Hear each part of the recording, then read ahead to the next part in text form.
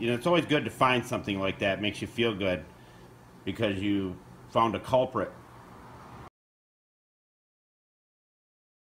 Hey guys and gals, it's Sweet Project Cars here with cool, trick, and affordable ways and simple ways for the do-it-yourselfer. We are going to do a standard tune-up, and I'm going to go from the very basics right through it. We've got our OBD scanner, and we're going to plug it in, and you can look around for that little weird contraption right there. And all you do is plug that on, and it lights up. There are some check engine lights on it, so we are going to go through it here. Now it's reading the codes. And it's got a bad misfire from driving it. The codes are right there. It's got a 301, which is cylinder 1 misfire. Cylinder 2 misfire. Cylinder 3 misfire. Cylinder 4 misfire. Random multiple misfire detected. Here's the car, and this is what we're going to do to it. You can do this. Do not let people tell you you cannot tune your own car up. You can do this. I'm serious. It's not that hard. Now, since you're doing it, you might as well just order the parts for it. We've got new coils,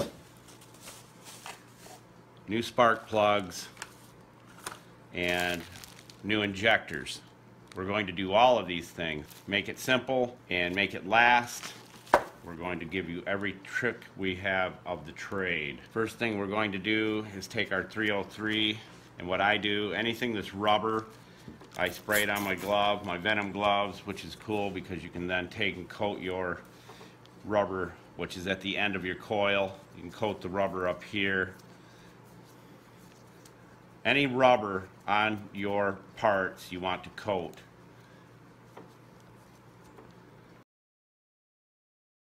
Alright, I still have the 303. I'm going to do the rubber seals. Coat those, both ends. It only takes a little bit. Now you can take these off if you have older injectors and they're still good. Soak the seals in 303 for 20-30 minutes. Set it out in the sun, let it warm up good on them. But these are brand new, so we're just going to coat them like that.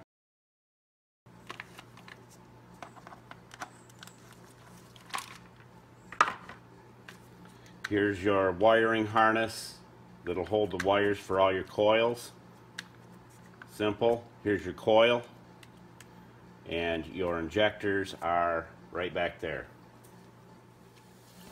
Alright, the cool part about a lot of the bolts and nuts and screws on a foreign car are 10mm, so that's pretty handy.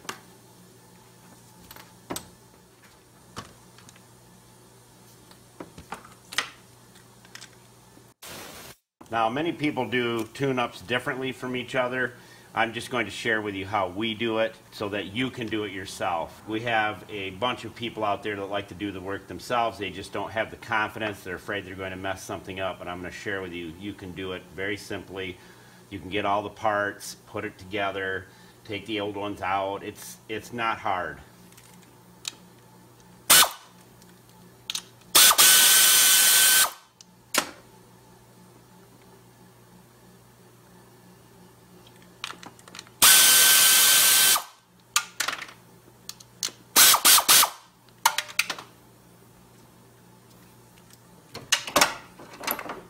Now we'll take the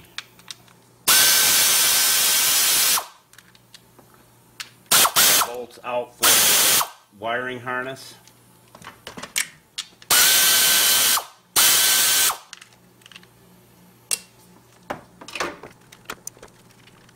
That way you can get to these clips. See that? And pull them right off once you get this up out of the way a little bit.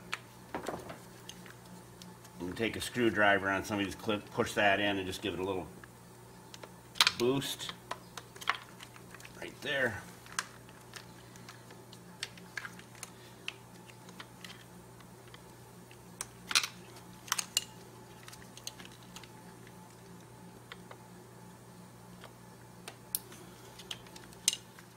Now when we get the misfire like that, we don't know if it's the plugs, the coils, the injectors. We're just going to replace all of them because this car is ready for a tune-up anywho.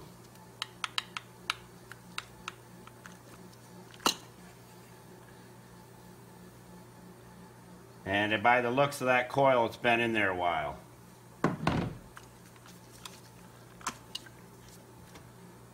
That one looks newer.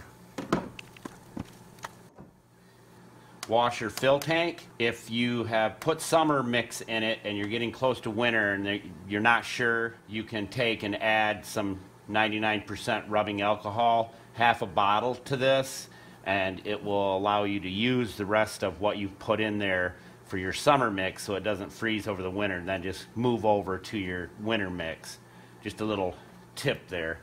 And I'm also going to do a video on how to make your power steering last a lot longer. Very, very cool, and you'll have no issues with it. You'll love that video.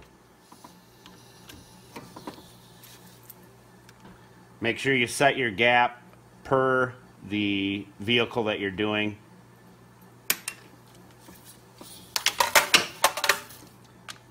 As you can see, I have the same issues everybody else does.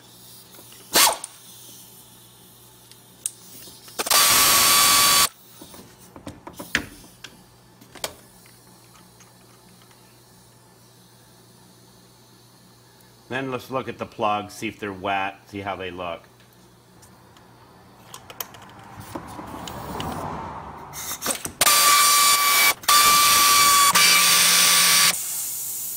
Alright, let me share this with you. Look at that. The porcelain's broke right off, half of it. And you know it went down into the engine, but it probably got shoved out the exhaust valve. But that's probably one of the reasons right there it's missing.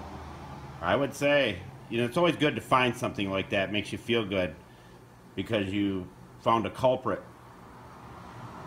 So there you go. This car's going to run like a charm when we get done. Okay, we're checking the plugs right now.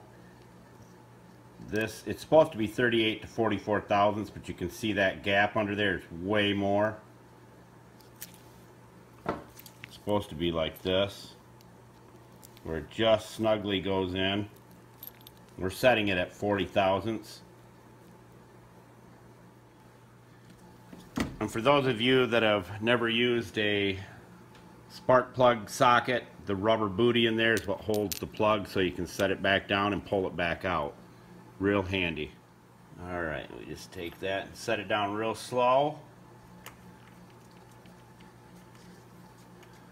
Hand snug it up.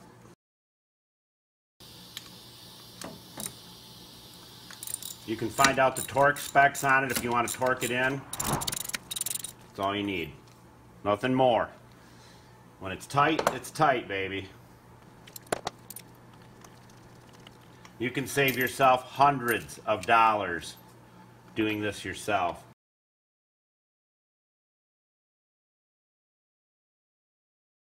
Those are done.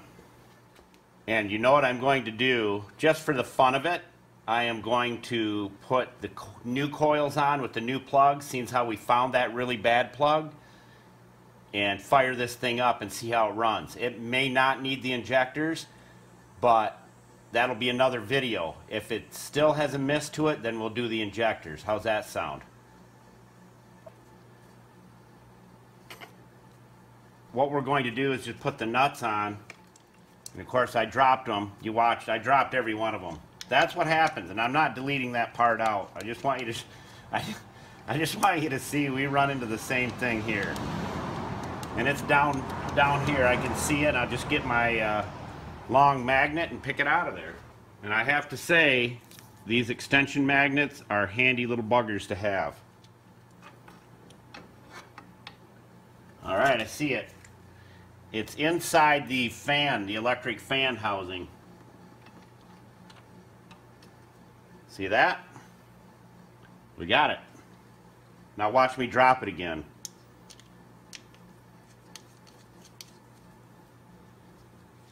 We use really bright flashlights a lot of the time. Wouldn't that be funny if the thing just purred like a kitten? We'll tighten this up with the bolts if it doesn't miss.